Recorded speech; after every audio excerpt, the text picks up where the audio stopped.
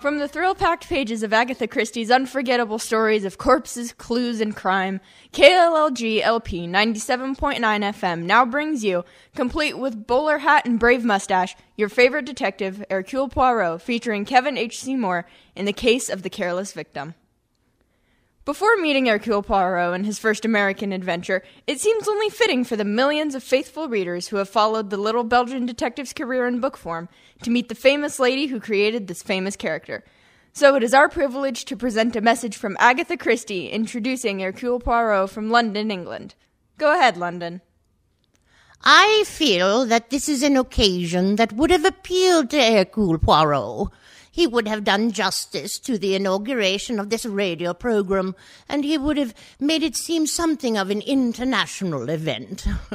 However, as he's heavily engaged on an investigation, about which you will hear in due course, I must, as one of his oldest friends, deputize for him. The great man has his little foibles, but really I have the greatest affection for him.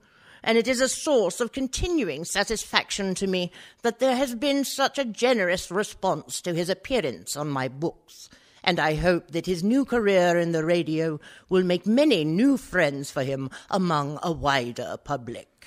Thank you, Mrs. Agatha Christie. And now, NC Financial Group presents Hercule Poirot in his first American adventure, the case of the Careless victim, here on KLLG LP 97.9 FM.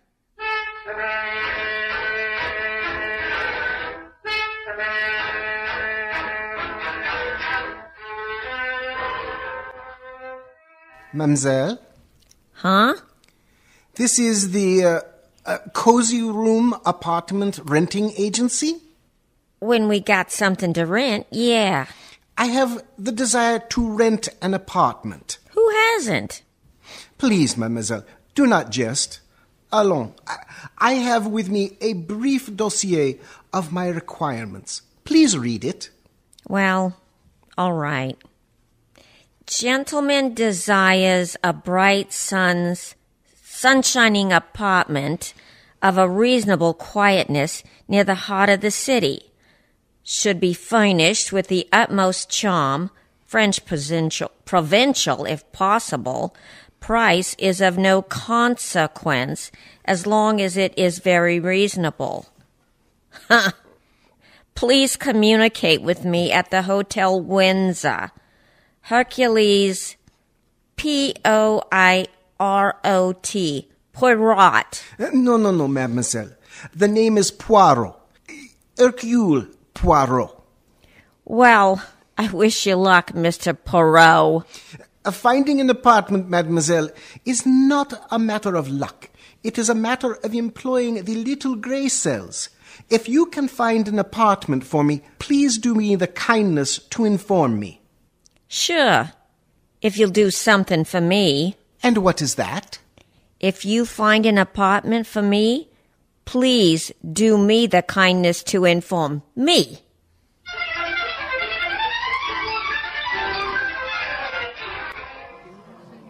Going up. Floor, please. Number 5. You are new here, no? Yes, sir. Only came on yesterday. You're Mr. Poirot, ain't you? Poirot.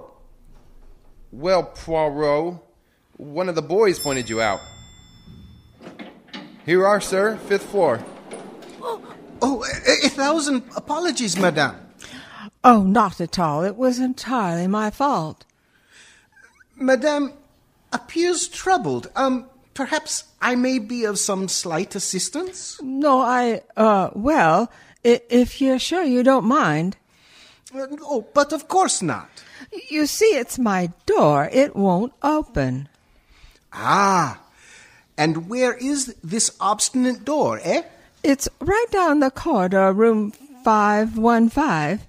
If I may have the key? Oh, but that's just it. The door isn't locked.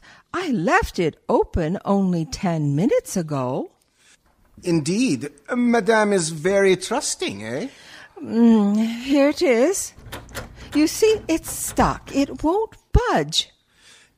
It is not precisely stuck, madame. It gives a trifle. This door is barricaded. Oh, my goodness. Voila. She moves, eh? Oh, thanks a million. Now, what do you suppose? No, wait, madame. Please, it is better if I look first. Alas, it is as I have feared. What is it? You do not know? Look. Oh, it's a man. Is he? Oui, madame. He has been strangled. This is murder.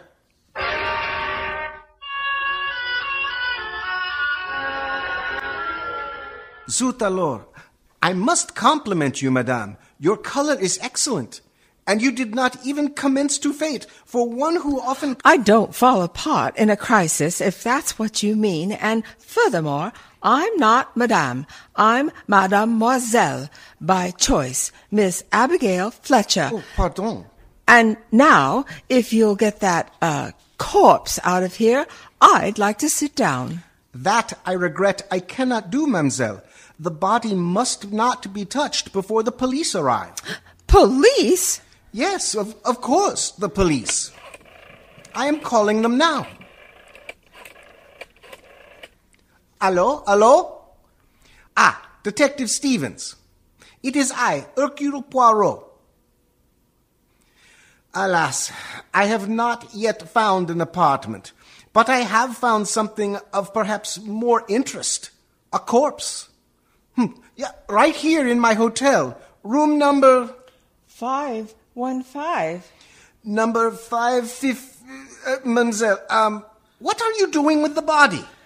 Nothing. I was just trying to see his face. You will have plenty of opportunity later. Pardon, detective. We are room 515. Bien. We shall expect you immediately.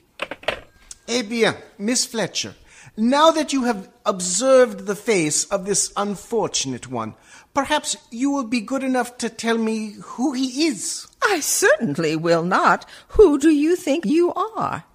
Mademoiselle, permit me to present myself. I am Hercule Poirot, formerly chief of the Belgian Sûreté. Yeah, well, that's what you say. Now look, Mr. Poirot, I've read plenty of detective stories, and none of them had a detective that looked anything like you. I'll wait for the police and let them ask the questions. As you desire, mademoiselle. I merely wish to point out one thing. It is you the police will question first. Me? But of course. You are the most likely suspect, no? Well, all right. What do you want to know? First, what are you doing here in this hotel? Well, I've lived here for 10 solid years, ever since I left Waskakego, Maine. And what do you do? What is your occupation? Why, I don't have any occupation.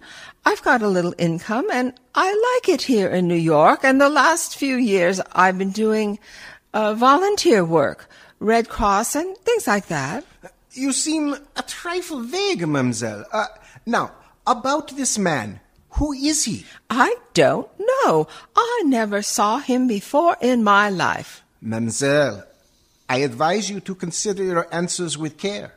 Do not forget, a man lies dead in this room. Well, I can't help that. I don't know who he is or how he got here. I told you I was out of the room for 10 minutes. That may be, Miss Fletcher, but it does not help you. This man has been dead for at least an hour. How do you know? If you will touch the body, you will observe it is already beginning to cool.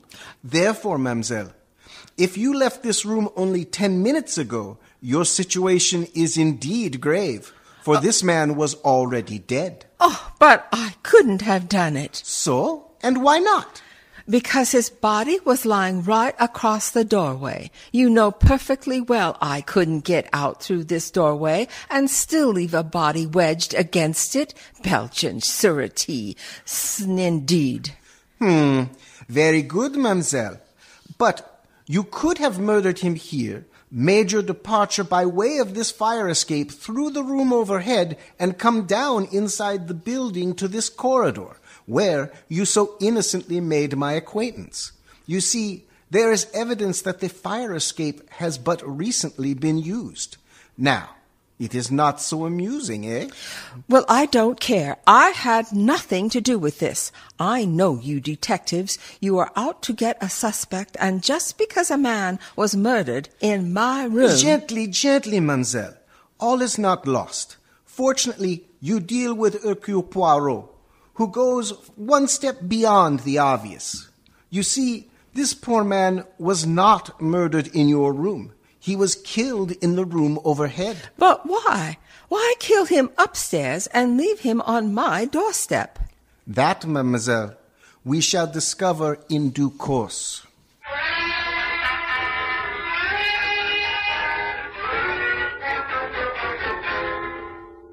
All right, Mr. Poirot. Now that you've got the corpse safely locked in my room and us outside, what am I supposed to do? Sleep on the fire escape? I do not think that will be necessary, mademoiselle. You are coming with me to the lobby, where we shall wait for my friend Detective Stevens. He will see that you are comfortably sheltered for the night.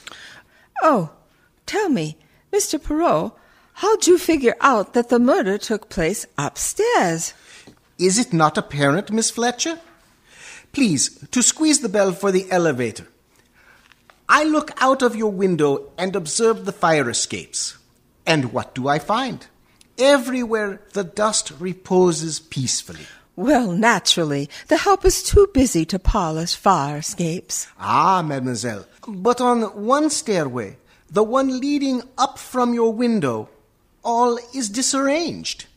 There is a broad, clear path through the dust, and it is precisely the width of a human body. And since the path extends only to the floor above, it is obvious the body has been dragged down from room 615. Also, on the garments of the dead man, the trousers, the left elbow, and across the shoulders, there are unmistakable traces of dust. Ah, voila, the elevator. Going down. Monsieur, would you be so good as to explain why you were so long in arriving? It's this old car. Every once in a while it goes on the fritz. Comment? On the fritz? Out of order. Yeah, it got stuck on the 9th. You have been on the 9th floor all this time? Yeah, that's right. That is difficult to believe. Why? Because the indicator has been pointing to the basement. Ah, that indicator. As soon as anything goes wrong, it flops. I am not so sure that is true of the indicator. But unquestionably, monsieur, it is true of the Too Clever murder. As soon as anything goes wrong, it flops.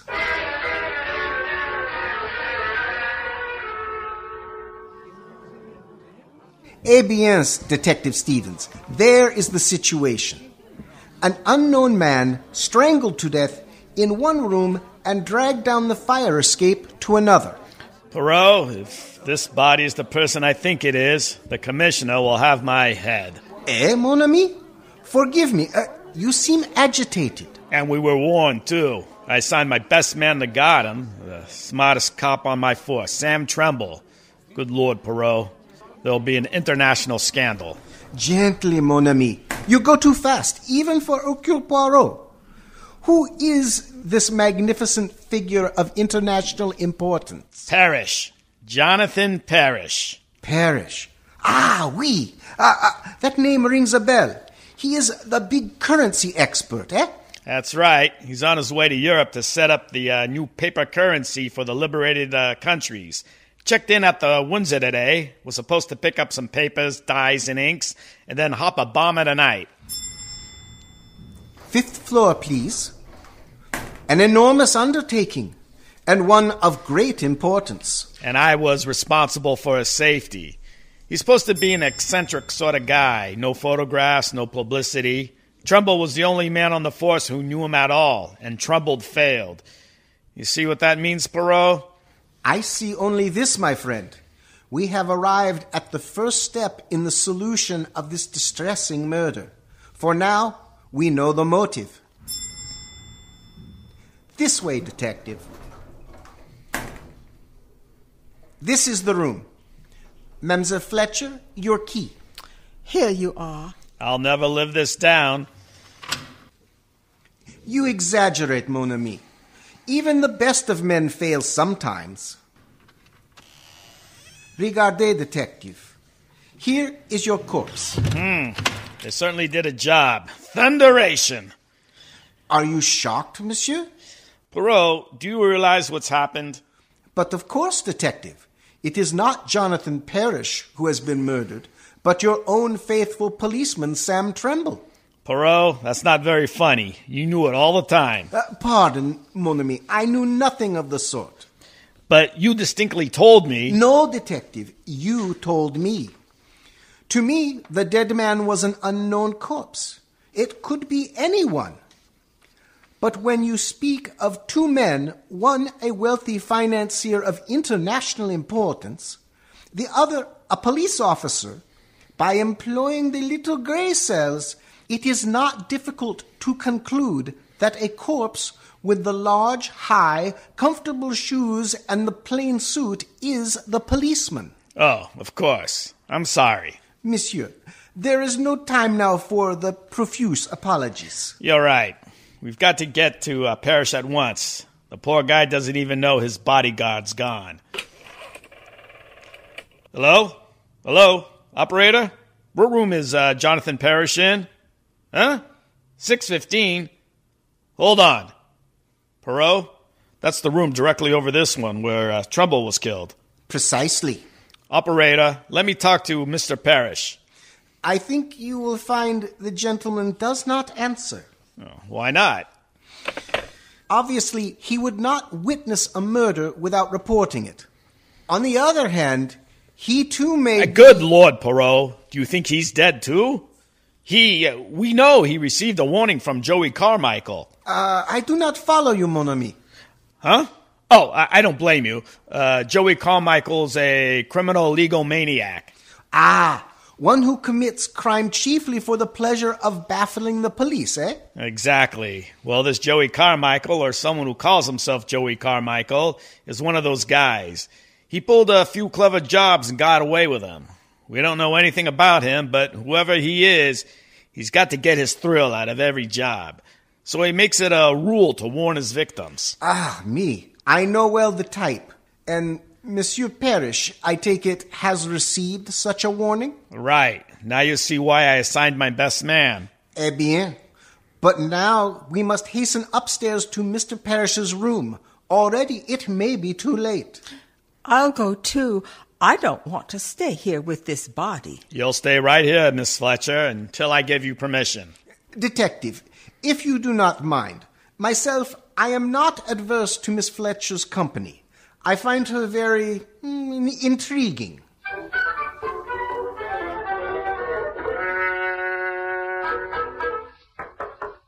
Huh. No answer.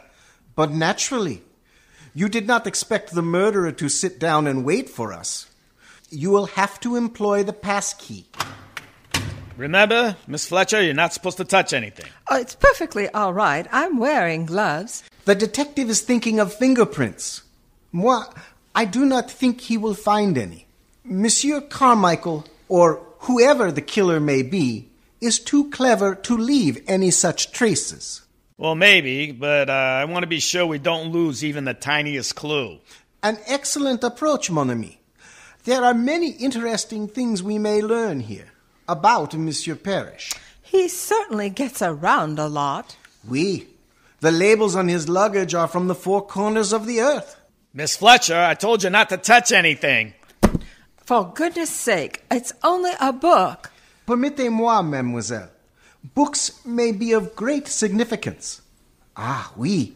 This one, for example, it is no ordinary book. It is a stamp album of great value.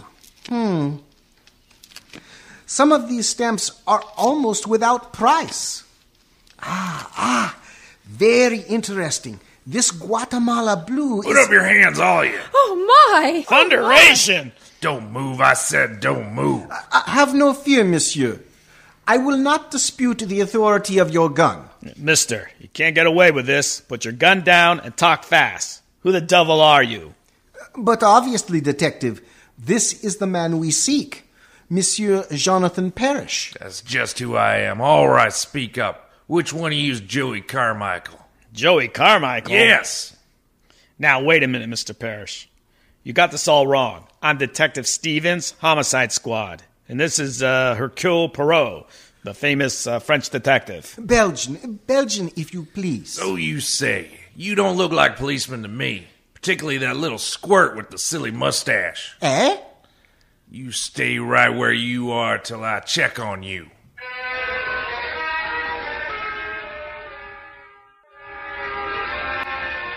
Eh bien, Monsieur Parrish. Now that you are satisfied as to our identity... Well, I heard of you, of course. You're supposed to be the greatest French detective in the world. Always people say that about me, monsieur. But it is not entirely true. You see, because I am not French. I am Belgian. Well, I wish you'd all get out of here and leave me alone. I'm expecting my daughter, and I don't want her running into a room full of policemen. But, monsieur, you are in great danger. You must be protected at every moment. You offer me police protection? Not worth a hoot. I beg your... That's what I said. Not worth a hoot. I have protection. Some detective they assigned to me. Where is he? He is dead. What? He was murdered in this very room while protecting you.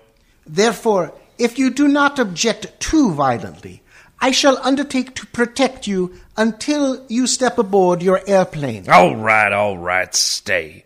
I don't know how long it'll be. I'm just waiting for one little parcel to be delivered, then I'm off. Monsieur is taking with him much equipment? Yes, quite a load. I've already sent most of it off to the airport. Ah, bon. That is good. Miss, don't eat that chocolate. It may be poison. Oh, nonsense. This candy isn't poison. I wouldn't be too sure. That box of candy supposedly came from my daughter Laura. It was delivered a little while ago. But you suspect she did not send it? Well, she's supposed to come here in person. Should be here now, in fact, so why should she send it? You are very shrewd, mon ami. Hi. Oh, excuse me. Wait a minute, Johnny. Come back here. What do you want? Nothing. I just wanted to see if Mr. Parrish got his extra laundry box okay. Yes, I received it. Okay. Excuse me. I picked up a few more things to take along. Special dyes and inks. They'll just about fill up that laundry box. Excuse me. I've got to go into the bedroom and finish packing. Crusty old bird, isn't he? How would you be if you knew someone was out to kill ya? No wonder he's jittery. He's irritable and nervous. Perhaps that explains it. Explains what? Why he wears upon his feet that unique pair of socks, one of which is green and the other one brown. All right. If the man wants to be eccentric, let him be. I still got a murderer to catch. You want to come along? No, Detective. I have attached myself to Monsieur Parrish, and I propose to see that... Come in.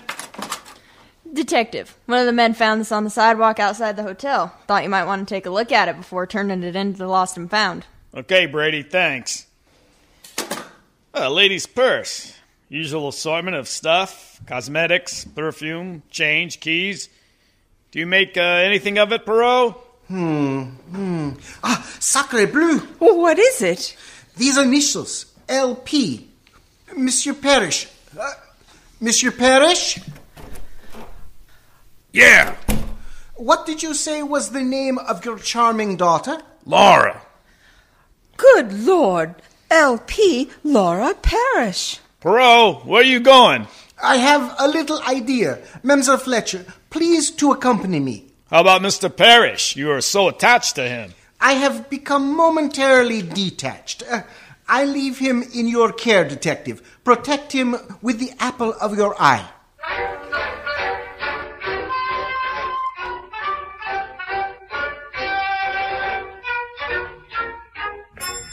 Come. It will not be the first time you have left the elevator unattended, Monsieur Johnny. Come along. Mr. Poirot, you're wasting your time in this basement, believe me. Nevertheless, it interests me. Please to light the way. There's nothing here. Just a lot of ash cans. One moment. What is behind this door? Well, that's the laundry bin. That's where they keep the dirty linens. You won't find anything in there. We shall take one brief glance, eh? There, you see? Nothing but a pile of dirty sheets and pillowcases. Good gracious, what a laundry bill they must have. Bien. Let us proceed to...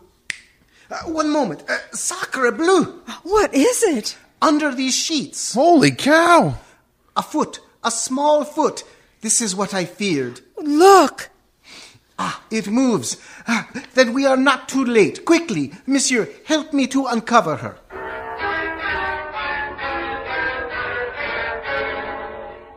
That's all I know, Mr. Poirot. I was walking along the street towards the hotel, and just as I passed the alley, I was pulled in. I tried to scream, but something was pressed against my mouth. Chloroform, Mademoiselle Parrish. Had you seen your assailant, you would have seen Joey Carmichael. Alors, Mademoiselle Parrish, you are most fortunate. Another few minutes under those linens, and who knows? Voila. Here is the room of your father. Detective Stevens, here is the Mademoiselle Parrish. Oh, well, that's a relief. Come in. I was afraid, Poirot, you'd turn up with a body. How'd you manage to find her? That is not important now. We have found her, but we seem to have lost the father. Oh, yes. Miss Parrish, I'm sorry. Your father's terribly upset about you, but his material was delivered and he had to rush off to the airport. Oh, no. Don't tell me I missed him after all this. Mon pauvre petit, we have neglected you, eh? Miss Fletcher, your room is now free of corpses. Please take Mademoiselle Parrish down and extend to her the first aid. Come along, Laura. Thank you. Detective, I hope you do not later have cause to regret that you permitted Parrish to go off to the airport unprotected. It'll be all right. Besides, I got a job to do here. Although, frankly, I'm in a complete fog. I can't make heads or tails of the whole business. No, Stevens. The head and the tail we have. What? Yes, it is merely a fragment of the middle that we still lack. Well, who is it? Hey, Poirot, where are you going? To see how Miss Parrish is, and to telephone the airport to see that Mr. Parrish receives the proper attention. Au revoir.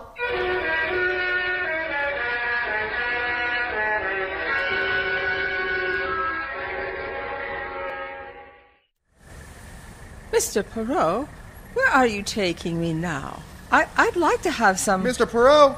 Mr. Poirot! Hello, someone calls? It's Johnny in that parked car. Mr. Poirot, I got a message for you from Detective Stevens. He rushed off a minute ago. From Stevens? What is it? What is the message? He says he just got word that Mr. Parrish has been seriously hurt in an automobile accident on North Salem Road. Mon Dieu, this is too much. You're to get there as fast as you can. Here's the address. 52 North Salem Road. Monsieur, your duties for the day are over? Yeah? And this is your vehicle? Yeah? Why? There is no time to seek a taxi, so I will impose on your kindness. Miss Fletcher, quickly, please. Okay, North Salem Road, right? No, to the airport. What? But Mr. Parrish isn't at the airport. He was injured on North Salem Road. No, mademoiselle. That is what I was intended to believe. Do you not think so, Johnny? He is not there, I assure you. How do you know? Well, North Salem Road is not on the way to the airport. It is in the opposite direction. This is merely a trick to keep us from the flying field. We must hurry there before it is too late.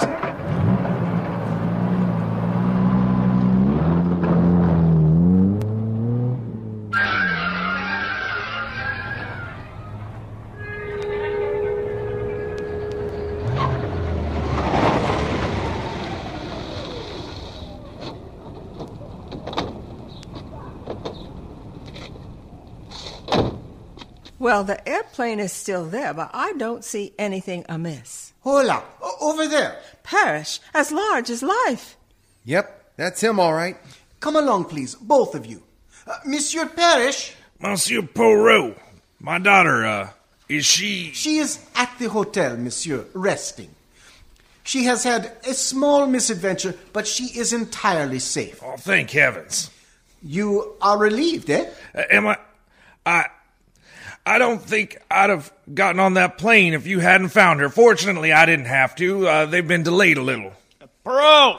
Detective Stevens, I knew you would not walk into the trap. Yeah, but as usual, you beat me to it. I was halfway out to North Salem Road before I realized what was cooking. Eh bien. Here is Mr. Parrish, safe and sound, eh? I suggest the plane be inspected with great care. There may be sabotage. Good idea. Also, have all the doors of this building guarded. Hey, Mr. Poirot, do I have to hang around here? Oh, but of course, Johnny. We may require you for our return trip. Oh, Monsieur Parrish, here is your pilot to report. We're ready now, Mr. Parrish. Thank you. Oh, Captain, here comes my luggage. Will you see that it gets aboard? Right, sir. And be careful on that wooden crate.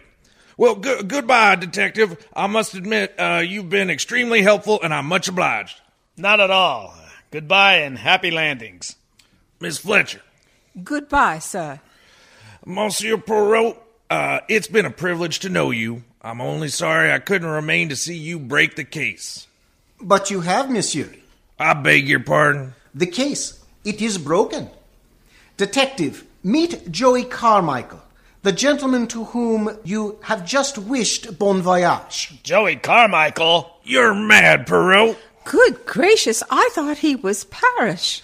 And that wooden crate, which I have waited so long to see, is not to be moved, Detective. Why not?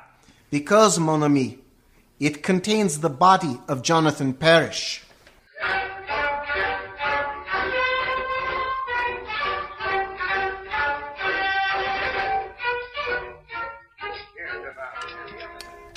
A charming restaurant this, n'est-ce pas?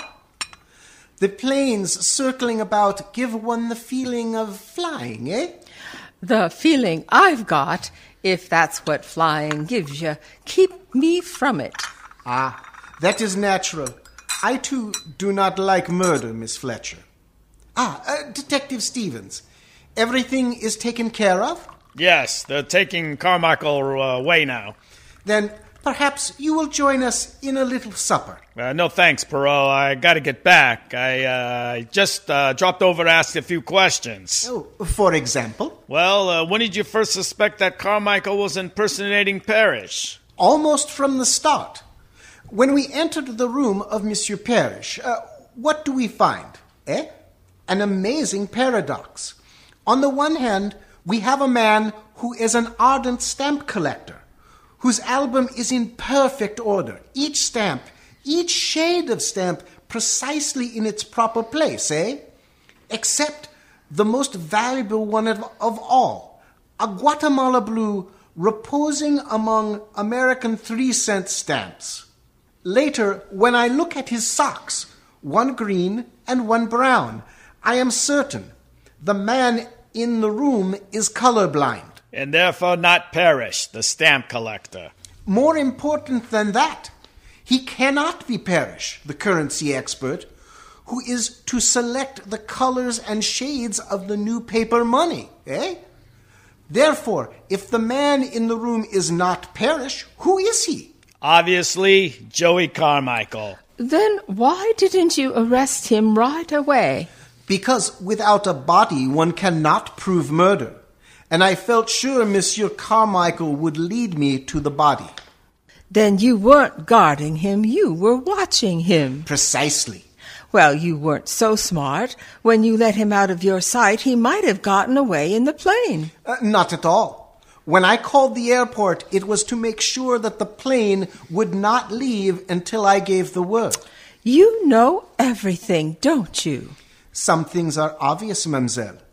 We can suppose Joey Carmichael discovers the nature of the mission Monsieur Parrish is engaged in. What a magnificent opportunity for a swindler, eh? Perhaps the greatest in history, to remove Jonathan Parrish, fly to Europe as Parrish, deliver the papers, the formulas, the dies to the proper authorities, and then, at the moment just, counterfeit the new currency and reap a huge fortune. Jumping codfish! The man must be mad. Perhaps, mademoiselle. But he is also a genius, eh? He learns that Parrish is at the Hotel Windsor in room 615. He knocks on the door. Parrish admits him and is at once strangled to death, eh? But the body, that must be disposed of, where no one will find it. There is but one thing to do. Take the body to Europe in the very packing case which stands in the room. Then you just guessed where the body was. No, detective. There was proof in the room. You remember the second laundry box which Joey Carmichael asked for? This is for some special ink, he says to us, which I have only now purchased. Obviously, this is a lie. On such a mission, one does not purchase supplies at the last minute, eh? Hence, I know these inks and dyes have been removed from some other box or crate to make room for the body. Gracious, it's as plain as the nose on my face. What about Laura Parrish? Oh, I got that figured out. She calls up and says to Carmichael, "Pop, I'm coming over." Of course, he can't allow that or the jig's up. So he gets down to the alley and eliminates her. Right, Poirot? Exactly. As for poor Tremble, he has been with Parrish. He knows him. When he knocks on the door and Carmichael appears, he demands to see Parrish. Carmichael kills him, and since the packing case is already occupied, drags him down to Miss Fletcher's room. That was his big mistake. He should never have started up with me. Excuse me for a minute. I think that's the ward wagon pulling in. Mademoiselle, may I ask you a question of a personal nature? Of course. You can ask me anything you want. Mademoiselle, are you not now engaged in a business enterprise? No. Are you fluent with the shorthand and the typewriter? Why, yes. Bon, mademoiselle. I find you both intelligent and amusing, a rare combination in a woman. Moreover, I am in great need of a secretary with your superb qualifications. Why, Mr. Poirot? Oh, you do not yet employ the little grey cells to the best advantage. Nevertheless, if you are interested... Oh, Mr. Poirot, for 10 years I've been devouring detective stories, and you ask me if I'm interested? Chief, you've got a secretary. Well, Poirot, they've taken Carmichael away now. I guess that winds up the case. Not quite, detective. Tell me, where does Monsieur Carmichael reside? We found a lease on him for an apartment in Gramercy Park. Is that a good neighborhood? Oh, swell. It's right in the heart of the city. But why do you ask? I do not think Monsieur Carmichael will need an apartment for quite some time. But I do. You see, my friend, it is as I have said. To find an apartment in New York City is the essence of simplicity. One only has to solve 2 murders, n'est-ce pas?